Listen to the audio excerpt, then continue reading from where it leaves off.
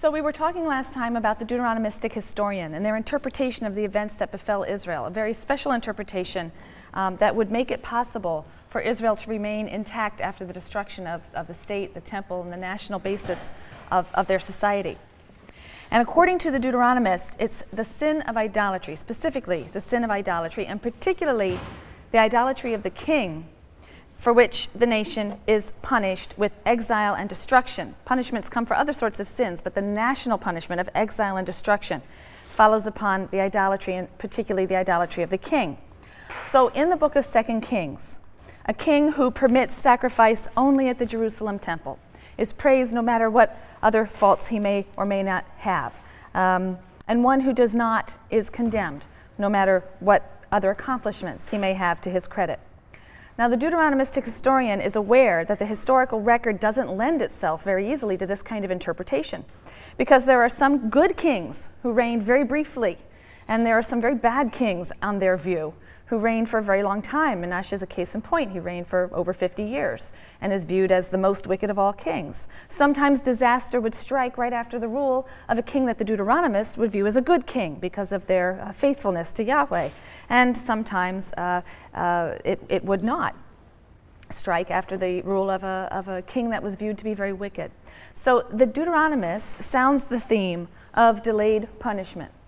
Delayed punishment, deferred punishment. So for example, Solomon's misdeeds in allowing the building of altars for the worship of foreign gods to please his many wives, his foreign wives, is blamed for the division of the kingdoms, but the punishment was deferred until after his death and the time of his sons. And then you have the split between north and south, with Jeroboam and Rehoboam reigning respectively in the north and south. The Deuteronomist sees Israel's defeat at the hands of the Assyrians in 722 as deferred or delayed punishment for the sins of Jeroboam I. Jeroboam I, 922 or so, came to the throne and installed 2 cultic centers at Dan and Bethel, erecting golden calves. This is seen as a sin for which the nation was punished 200 years later. As for the southern kingdom of Judah, you had some good kings in the view of the Deuteronomist in the south. Hezekiah, he's judged to be a good king. He instituted sweeping reforms and got rid of idolatrous altars and managed to maintain Judah's independence against the Assyrians.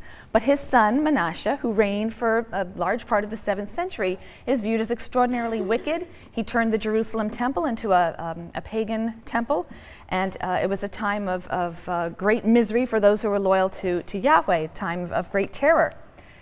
And yet he reigned a long time. His 8-year-old grandson, Josiah, came to the throne upon his death, sometime probably in the 630s.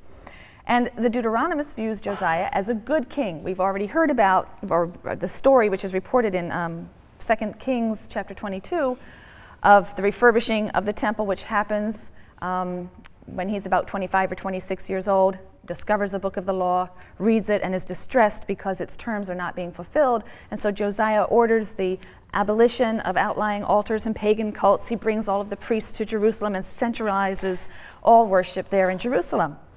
So in the Deuteronomist view, Josiah is believed to be a very good king for purging the country of these idolatrous rites and centralizing worship. But the sin of Manasseh was too great, and it had to be punished. So a prophetess named Huldah, tells Josiah that God plans to bring evil punishment on Judah for these sins, but it will be after Josiah's lifetime, as something of a mercy to him. And in fact, it's in the next generation that Judah falls. In 586, the walls of Jerusalem are breached, and the temple is destroyed, and the king at that time, King Zedekiah, is blinded and taken in chains into exile with his court. And only the poor are left behind. This is the Deuteronomist's attempt to account for these anomalies within their historiosophic view, right? And the result of the Deuteronomist's interpretation was remarkable, because if the defeat of the nation were to be seen as the defeat of the nation's God by the God of the conquering nation, then the Israelites would have turned from the worship of their God Yahweh and embraced the new ascendant God Marduk. And undoubtedly there were Israelites who did do this. Right? That would have been the argument of history in their view. But not all did. For some, Defeat did not lead to despair or apostasy because it could be explained by the likes of the Deuteronomistic historian or the Deuteronomistic school as fitting into the monotheistic scheme. Right? This did not impugn God's kingship or lordship over the universe. It was proof of it. God was punishing Israel for the sin of idolatry, which was in violation of his covenant. And to punish Israel, he had raised the Babylonians. They were merely his tool. The historiosophy of the Deuteronomistic historian finds its classic expression in 2 Kings chapter 17. I'm going to skim through sections of it so you can see the argument that's laid out there. In the 9th year of Hoshea, the king of Assyria captured Samaria, the capital of the northern kingdom. He deported the Israelites to Assyria and settled them in various places. And this happened because the Israelites sinned against the Lord their God, who had freed them from the land of Egypt, from the hand of Pharaoh, king of Egypt. They worshipped other gods and followed the customs which the kings of Israel had practiced, putting again the blame on the kings as the head of this idolatry. The Israelites committed against the Lord their God acts which were not right. They built for themselves shrines in all their settlements, from watchtowers to fortified cities. They set up pillars and sacred posts for themselves on every lofty hill and under every leafy tree, and they offered sacrifices there at all the shrines, like the nations whom the Lord had driven into exile before them. So now he's going to follow through, since they behaved the same way, to drive them into exile also. They committed wicked acts to vex the Lord, and they worshipped fetishes, concerning which the Lord had said to them, "You must not do this thing." The Lord warned Israel and Judah by every prophet and every seer. So God didn't just stand by idling. He was constantly sending prophets, messengers, to tell them to turn back to the covenant. And we'll start talking about those prophets today. He sent warnings by every prophet and every seer, saying, "Turn back from your wicked ways and observe my commandments and my laws, according to all the teaching that I commanded your fathers and that I transmitted to you through my servants, the prophets." But they didn't obey. They stiffened their necks, like their fathers, who did not have faith in the Lord their God. They spurned his laws and the covenant that he had made with their fathers and the warnings he had given them.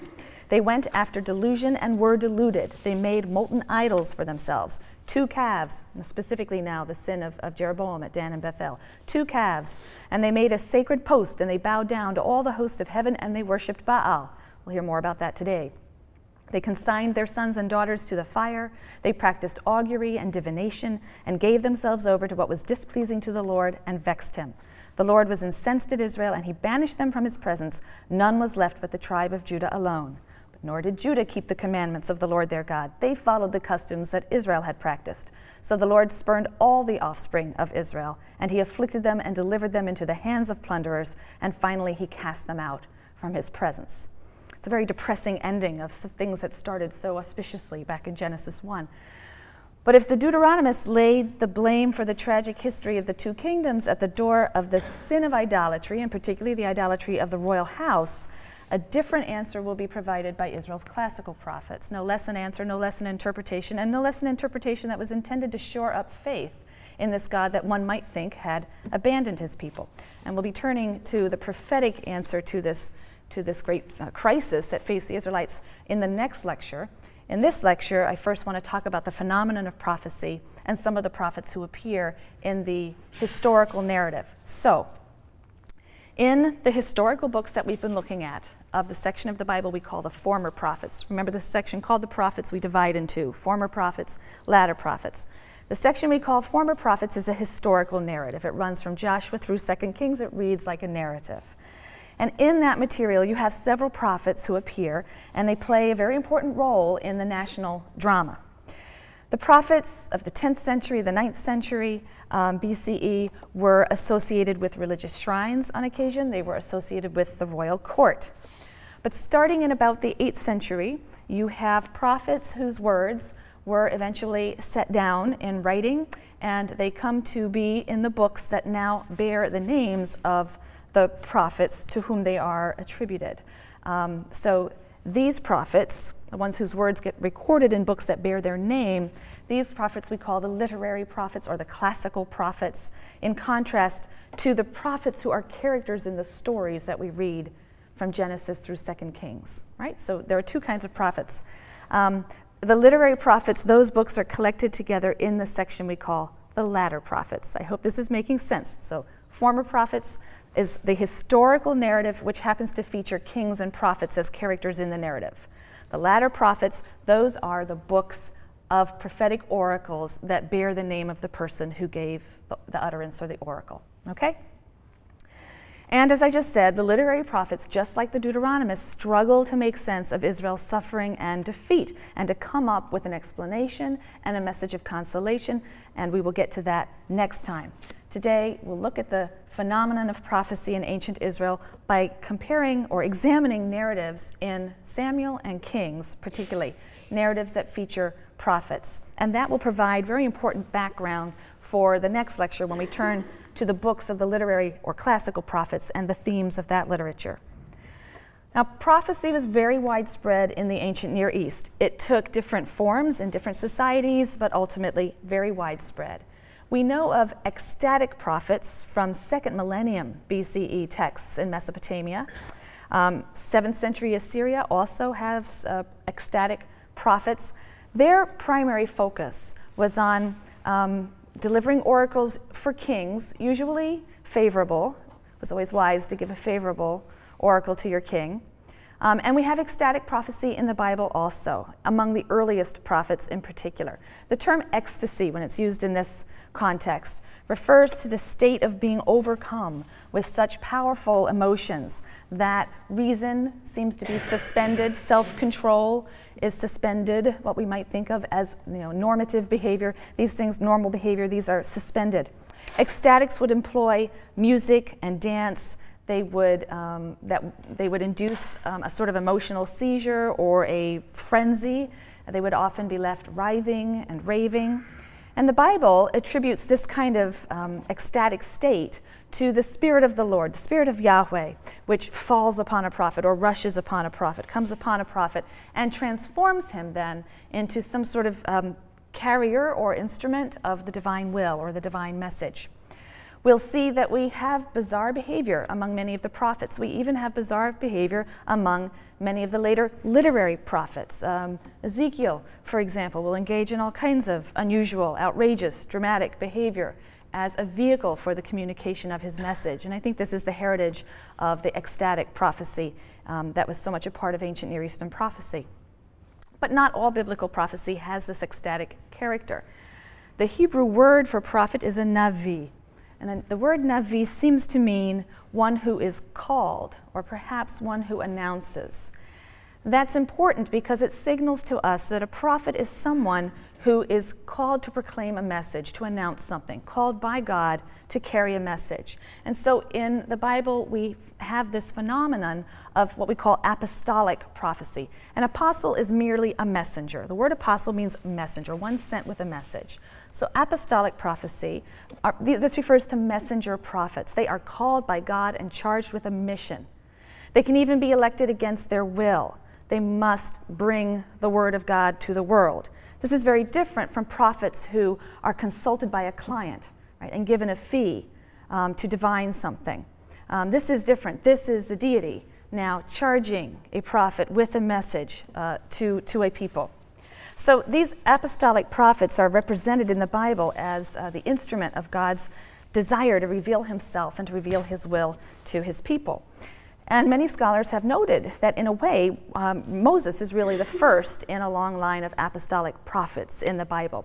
And in some ways, his call and his response are paradigmatic for some of these later classical prophets. In many of the literary prophets you will read, they will contain some account of their call, of this sudden, dramatic encounter with God. Usually the call consists of certain standard stages. You first have this unexpected encounter with God, maybe a vision of some kind or a voice that issues in a summons or a calling.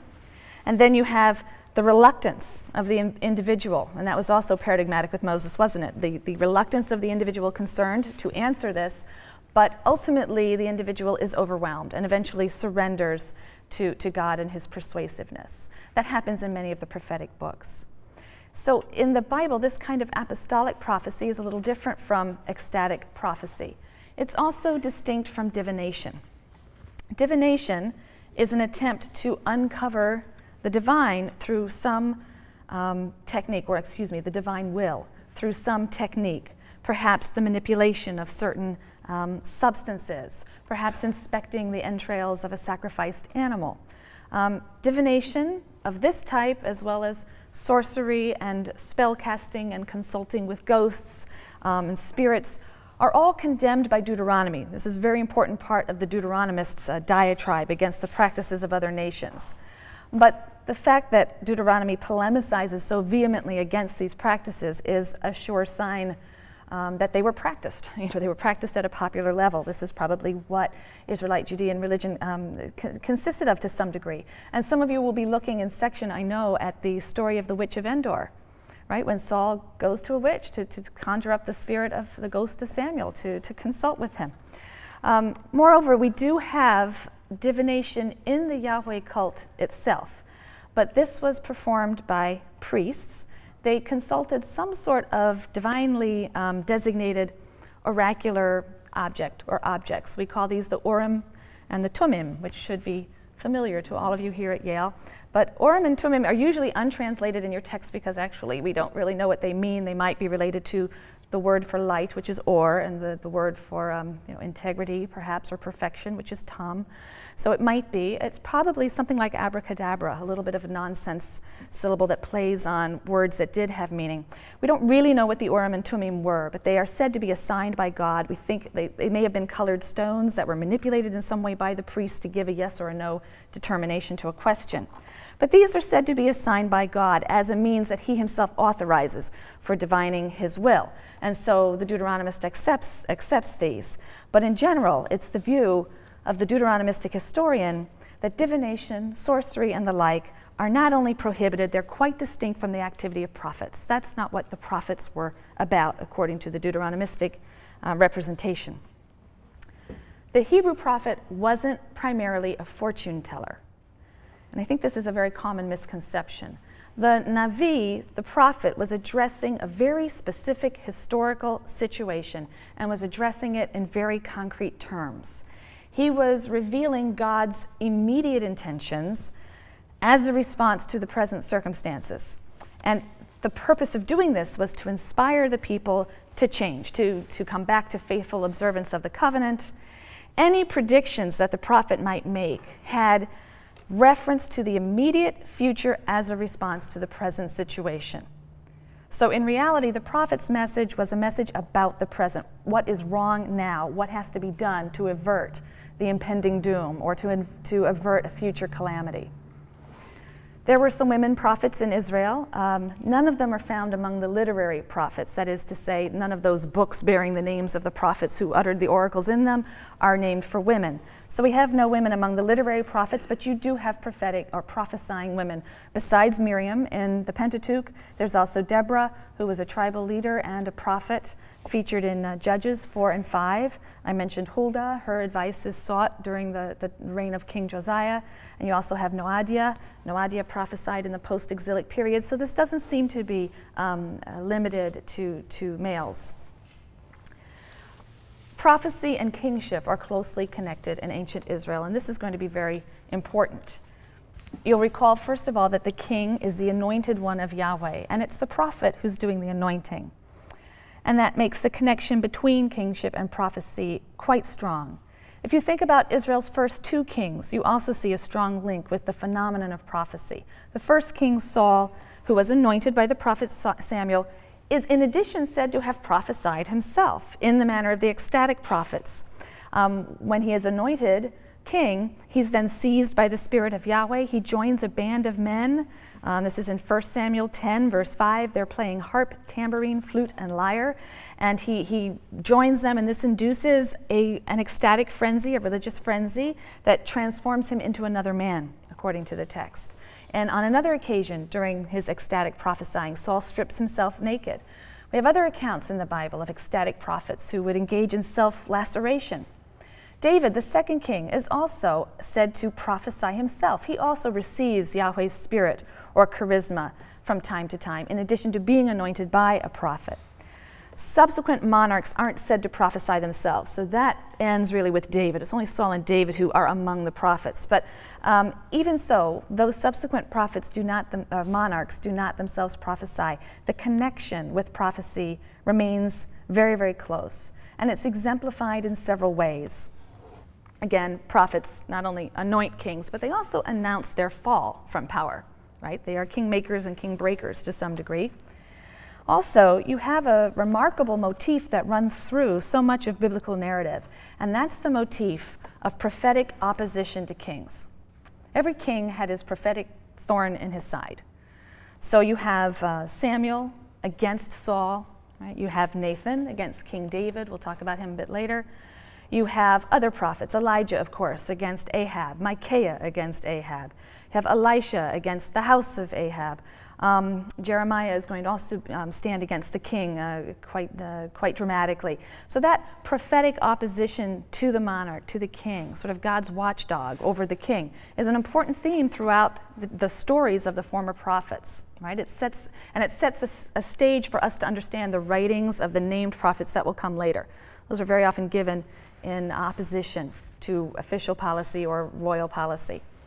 And very often you have this sort of literary motif that introduces the prophet's opposition. The word of the Lord came to X, prophet X, against Y, against King Y. And then you get the content of it. Because you have sinned, I will destroy you, I will wrest the kingship from you, and so on.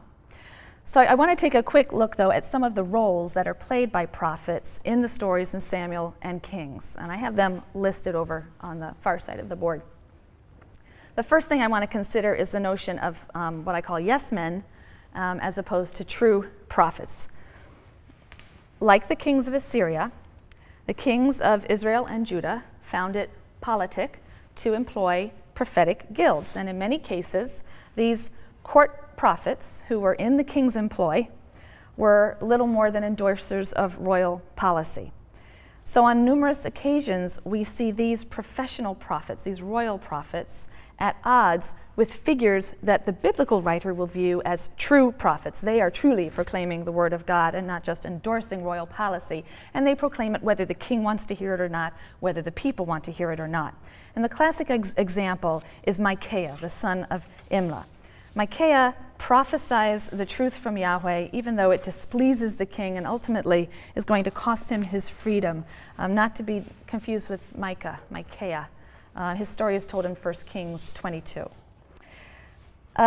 This story is a pointed critique of the prophetic yes men who are serving as court prophets for and automatically endorse the policy of King Ahab. He's the king in the northern kingdom of Israel in the 9th century.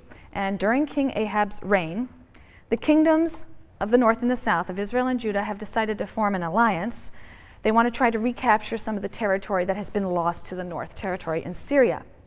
But you didn't undertake any military expedition without first obtaining a favorable word from the Lord. So King Ahab's prophets, and he has 400 of them, and they're called, and the king asks them, "Shall I march upon Ramoth Gilead," this is this region in the north, "for battle, or shall I not? March," they said, "and the Lord will deliver it into your majesty's hands." So we see that prophecy here is an institution. It's functioning as a source of royal advice. But the king of Judah, King Jehoshaphat, he had been perhaps hoping for an oracle against the campaign. And he says, "Isn't there another prophet of the Lord here through whom we can inquire?" And the king of Israel answered Jehoshaphat, "There is one more man through whom we can inquire of the Lord, but I hate him because he never prophesies anything favorable about me, only disaster, Micaiah, son of Imlah." Well, Jehoshaphat insists, and Micaiah is summoned. And he's warned by the messenger who summons him that he better speak a favorable word like all the other prophets. The messenger says, "The words of the prophets with one accord are favorable to the king. Let your word be like the word of one of them and speak favorably." It's almost an open admission that the prophets are little more than yes men. So Micaiah answers the king's question when he asks about the advisability of marching to the north. And he says, "March in triumph, the Lord will deliver it into your majesty's hands." He's done what he's been told to do, give the same answer as the other prophets. But he doesn't use the prophetic formula. He doesn't say, "Thus says the Lord," or some other indication that he's had a vision, that he's prophesying, that he's actually conveying the word of the Lord. And the king seems to sense this and sense this deception, and he says, "How many times must I adjure you to tell me nothing but the truth in the name of the Lord?" So Micaiah lets the king have it. And he tells of this vision that he received from God, a vision of Israel scattered among, of Israel scattered over hills like sheep. So he's seeing sheep, right, without a shepherd. The implication being that Israel's shepherd, who is the king, is going to be killed in battle, and like the sheep spread on the hill, Israel will be scattered. So the king is very irritated by Micaiah's prophecy. He says, "Didn't I tell you he would not prophesy good fortune for me, but only misfortune?" What's interesting is in the section that follows, Micaiah gives an explanation for why he is the lone dissenter.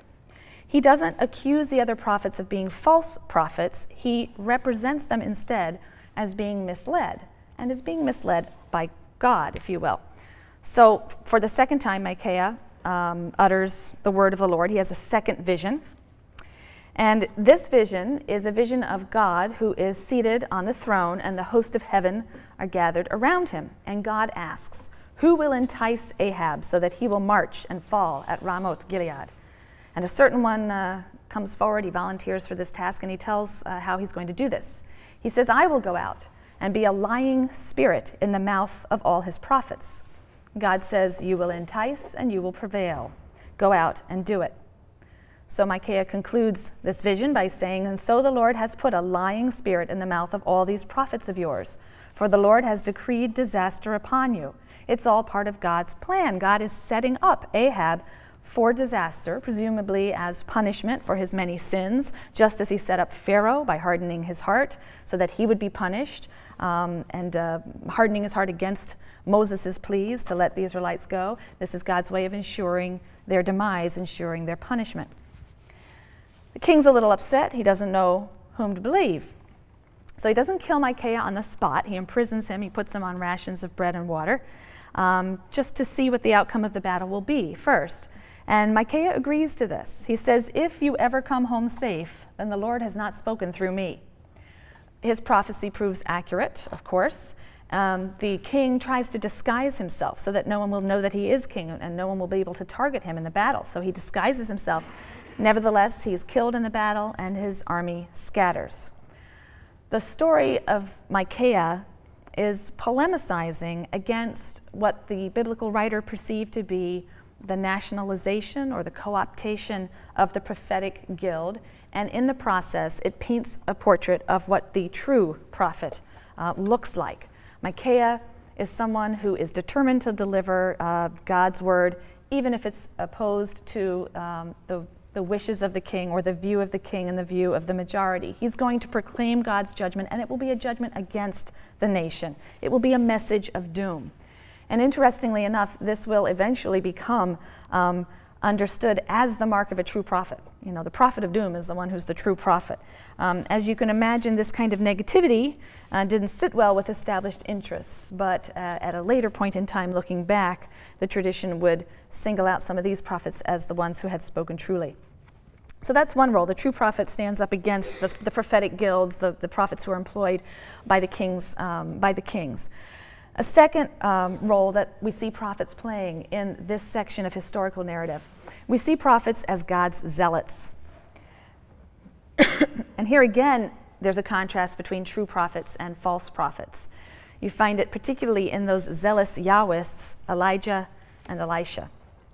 The Elijah stories are found in 1 Kings chapters 17 through 19 and 21. 1 Kings 17 through 19 and 21. The Elisha stories appear towards the beginning of 2 Kings, chapters 2 through 9, a little bit in chapter 13. These materials are good examples, again, of independent units of tradition, popular stories that were incorporated into the Deuteronomistic history. They are highly folkloristic. They have lots of drama and color, plenty of miracles, animals who behave in interesting ways. That this material began as a set of folk stories is also suggested by the fact that there's a great deal of overlap in the depiction of the activities of the two prophets. So you have both of the prophets multiplying food. Both of them predict the death of Ahab's queen, Queen Jezebel. Both of them part water, and so on. But in their final form, the stories have been interspersed with historical footnotes about the two prophets, and then set into this framework, this larger framework of the history of the kings of the northern kingdom. So they've been appropriated by the Deuteronomistic school, which remember is a southern Judean-based Deuteronomistic school. They've been appropriated for its purposes, which include a strong condemnation of the northern kingdom of Israel and her kings as idolatrous. So Elijah the Tishbite, which means that he comes from the city of Tishbe in Gilead, which is the other side of the Jordan. Elijah is a very dramatic character. He comes across the Jordan. He's dressed in a garment of hair and a leather girdle. At the end of his story, he's sort of whisked away. One of the king's servants surmises by the wind of God. He does battle with the cult of Baal and Asherah. We associate Elijah most with the battle with the cult of Baal and Asherah. This had been introduced by King Ahab to please his Baal-worshipping queen, Queen Jezebel. And as his first act, Elijah announces a drought.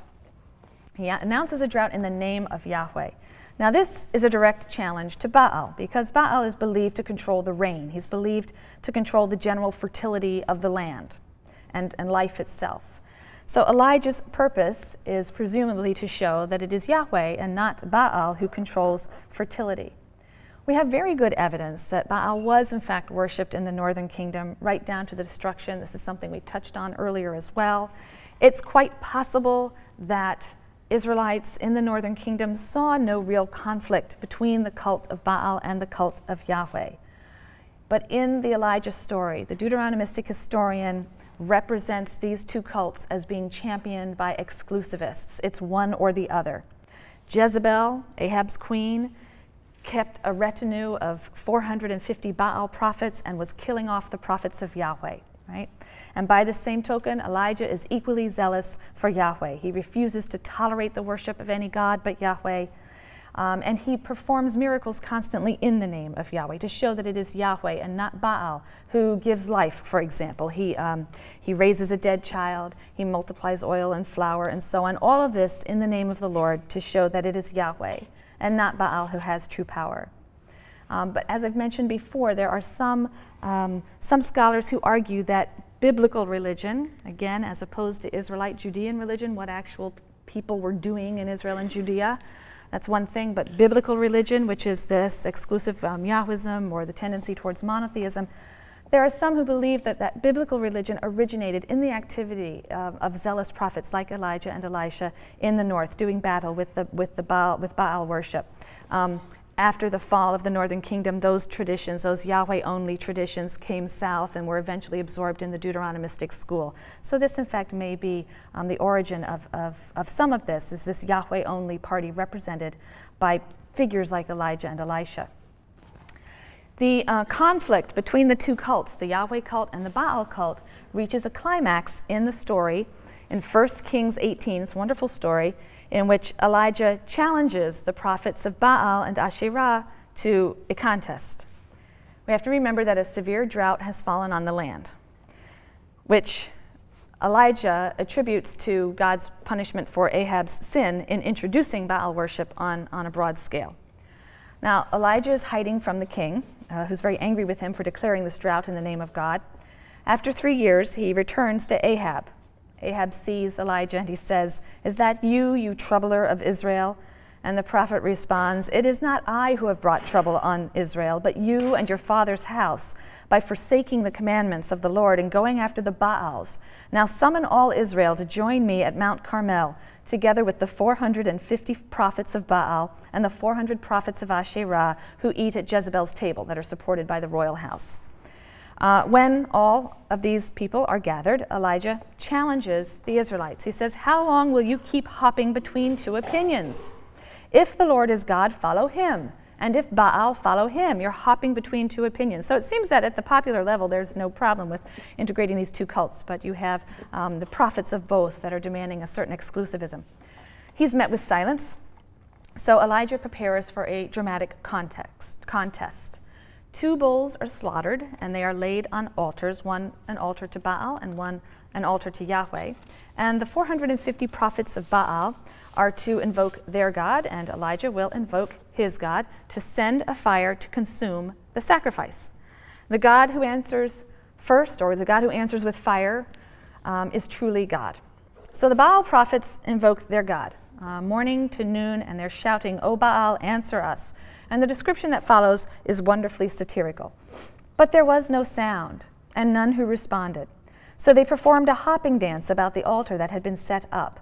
When noon came, Elijah mocked them, saying, "Shout louder. After all, he is a god, but he may be in conversation, or he may be relieving himself in the bathroom, or he may be on a journey, or perhaps he's asleep and will wake up."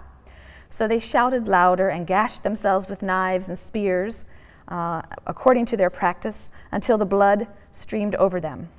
And when noon passed, they kept raving until the hour of presenting the meal offering. So more hours have gone by, and still there's no sound, and none who responded or heeded.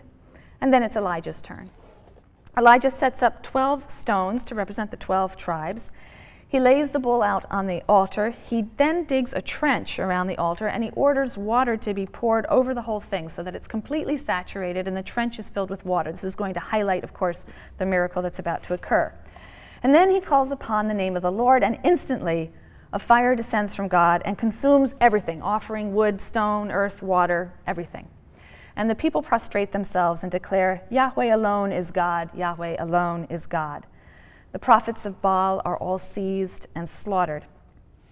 Elijah expects an end to the drought, and a servant comes to report to him that a cloud as small as a man's hand is rising in the west. And the sky grows black, and there's a strong wind and a heavy storm, and the drought is finally over. The language that's used to describe this storm is the language that's typically employed for the storm god Baal. It drives home the point of the whole satire, that Yahweh is the real God of the storm, not Baal. Yahweh controls nature, not Baal. It's God who's effective. Baal is silent and powerless, and Israel's choice should be clear. Yahweh should be the only God for Israel, just as he is for Elijah, whose name Eliyahu means my God. Eli, my God, is Yahweh. So Jezebel is pretty upset, and she threatens Elijah with execution. So he flees into the desert, and he will spend 40 days and 40 nights at a mountain called Horeb, or Sinai. That, of course, is the site of God's revelation to Moses. Moses also spent 40 days and 40 nights there. And many scholars have pointed out the numerous parallels between Elijah and Moses. It seems that the writer, there was a conscious literary shaping of the Elijah traditions on the model of Moses in more ways than just these two. We'll see a few coming up. Elijah is in great despair at Sinai. He wants to die. He feels that he has failed in his fight for God. And so he hides himself in a rocky cleft. And this is also reminiscent of the cleft that Moses hides himself in order to catch a glimpse of God as God passes by. Similarly, Elijah hides in a cleft where he will encounter God. This passage is in 1 Kings 19, verses 9 through 12. Then the word of the Lord came to him. He said to him, "Why are you here, Elijah?" He replied, "I am moved by zeal for the Lord, the God of hosts. For the Israelites have forsaken your covenant, torn down your altars, and put your prophets to the sword. I alone am left, and they are out to take my life. Come out," he called, "and stand on the mountain before the Lord." And lo, the Lord passed by. There was a great and mighty wind, splitting mountains and shattering rocks by the power of the Lord, but the Lord was not in the wind. After the wind, an earthquake, but the Lord was not in the earthquake. After the earthquake, fire, but the Lord was not in the fire. And after the fire, a soft murmuring sound, or perhaps a still small voice. A lot of translations use that phrase, which is very poetic. And when Elijah heard it, he wrapped his mantle about his face and went out and stood at the entrance of the cave. So Elijah seems to be renewed somehow at Sinai. This was the mountain that was the source of Israel's covenant with God. But whereas the earlier theophanies there at Sinai had involved earthquake and wind and fire, the narrative here seems to be making a point of saying that God is not in the earthquake and the wind and the fire. He's in the lull after the storm. This might then be providing a kind of balance or corrective to the preceding story that we've just had of Mount Carmel, Elijah on Mount Carmel. God may be the master of the storm, and Elijah dramatically demonstrated that, but he isn't to be identified with the storm in the same way that Baal was. He's not a nature god, and he's known only in silence, a kind of awesome vocal silence. In the theophany then that follows to Elijah, God instructs Elijah to return. He has to leave Sinai. He has to return to the people. He has work to do. He has to foment rebellion, or revolution, I should say, in the royal house. This task is one that Elijah will not complete. His disciple Elisha will end up completing it. But the importance in this scene, I think, is its emphasis on God as the God of history rather than a nature God. Israel's God acts in history. He's made known to humans by his acts in history. His prophet cannot withdraw to a mountain retreat. He has to return, and he has to play his part in God's plans for the nation. So we've discussed the prophet as God's zealot, particularly as illustrated or exemplified by Elijah and Elisha. The prophet also had other roles, and we'll see this in Elisha. Elisha succeeds Elijah. The cycle of stories about Elijah ends with Elijah's ascent into heaven on a fiery chariot and a whirlwind. That's a detail in the story that has contributed to the long-standing belief that Elijah never died. And so Elijah will be the harbinger of the Messiah. He will come back to announce the coming of the Messiah. Elijah left his prophetic cloak to his disciple and successor, Elisha. Elisha's involvement in the political arena was also important and highlights another prophetic role we've touched on before, that of kingmaker and kingbreaker. So just as Samuel anointed Saul king and then David king in private meetings, you also have Elisha. He sends an associate to secretly anoint Jehu. Jehu is one of Ahab's ex-captains as king of Israel. This is going to initiate a very bloody civil war. Jehu is going to massacre all of Ahab's family, all of his supporters, his retinue in Israel. He also assembles all of the Baal worshippers in a great temple that was built by Ahab in Samaria, and then he orders all of them killed and the temple demolished. So it is a pitched battle, an all-out war between the Yahweh-only party, the Baal party. We're not going to be looking at Elisha in great detail, but I will just point out one last aspect of his prophetic profile that I think is notable here in the book of Kings, and that is the characteristic of prophets as miracle workers. Like Elijah, Elisha performs miracles. He causes an iron axe to float. He raises a child from the dead. He fills jars of oil. He makes poison soup edible. He causes 20 loaves of barley to feed 100 men. And he heals lepers. These legendary stories in which divine intentions are effected by means of the supernatural powers of holy men, this represents a popular religiosity. People would turn to wonder-working holy men when they were sick or in crisis, when they needed help.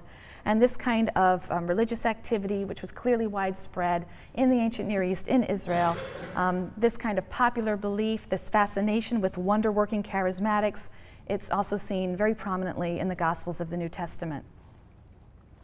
A final prophetic role is very well illustrated by the prophet Nathan. Nathan is a classic example of a prophet who serves as the conscience of the king. In 2 Samuel chapters 11 and 12, we have the dramatic story of David and Bathsheba. King David's illicit union with Bathsheba, as you know, she's the wife of Uriah, who's fighting in the king's army. His illicit union with Bathsheba results in her pregnancy. And when David learns that Bathsheba is pregnant, he first tries to avoid the issue. He grants Uriah a leave from the front lines. He's come on home and have a conjugal visit with your wife. And Uriah is very pious. It leaves you to wonder who knew what when. It's a great story. It's told with a lot of subtlety and indirection. But Uriah is very pious, and he refuses, how could I enjoy myself when people are out there dying, which is an implicit criticism of the king who just did that very thing. And so David is foiled there, and he plans to then just dispose of Uriah. So he orders Uriah's commanders to place Uriah in the front lines of the battle and then pull back so that Uriah is basically left on his own and he will be killed. And indeed he is. So David adds murder to adultery.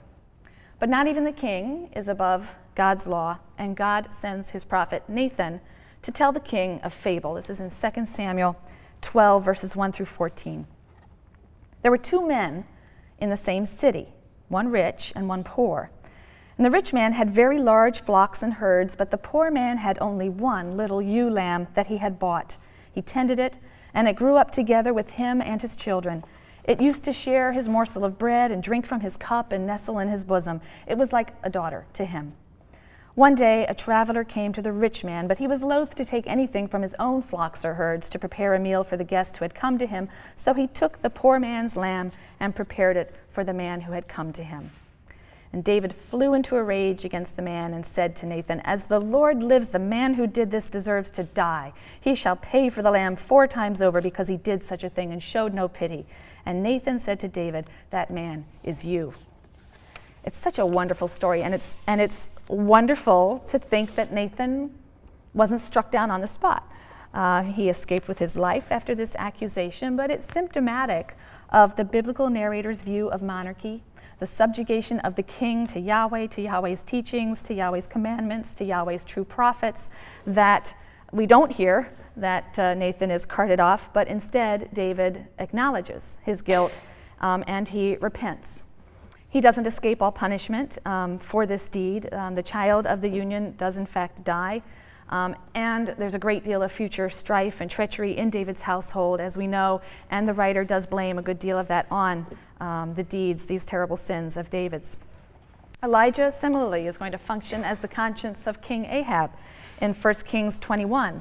There you have a story of a vineyard. The king covets this particular vineyard of a particular man.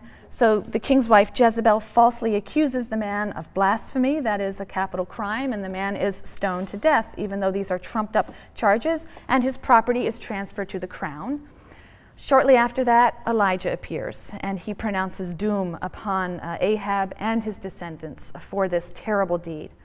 Ahab admits the sin, he repents, and so his punishment is delayed, but as we've seen, he is later killed in battle at Ramoth Gilead. So in these stories, we see the prophets functioning as troublers of Israel, certainly from the royal point of view. And their relationships with the royal house, these relationships are quite adversarial. So we're ready to move into what we call the period of classical prophecy and the literary prophets.